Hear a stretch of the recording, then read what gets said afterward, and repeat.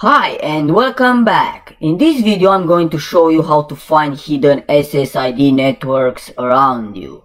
First you need to put your wireless card into monitor mode using airmon ng.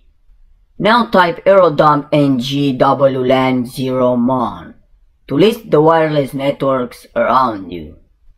Any wireless network that is hidden should show up as the name length.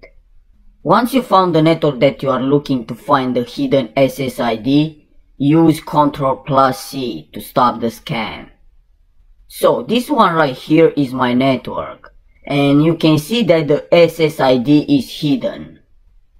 Now I will need a few details about my network, like its MAC address and the channel that it's using. So go ahead and type the following command. Aerodump ng channel 6 and the BSSID of the network you are targeting. In order to bypass the hidden SSID, you need to wait for a client to connect to the access point. But waiting for a client to connect can take hours, even days. So a better way is to force clients to disconnect and reconnect using the following command.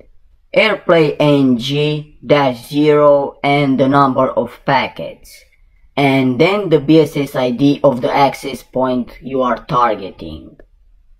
Once a client tries to connect to the access point, they exchange probe request and probe response packets.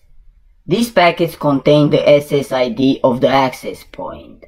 As these packets are not encrypted, they can be very easily sniffed from the air, and the SSID can be found. So that's it for this lesson. Thanks for watching, and I'll see you next time.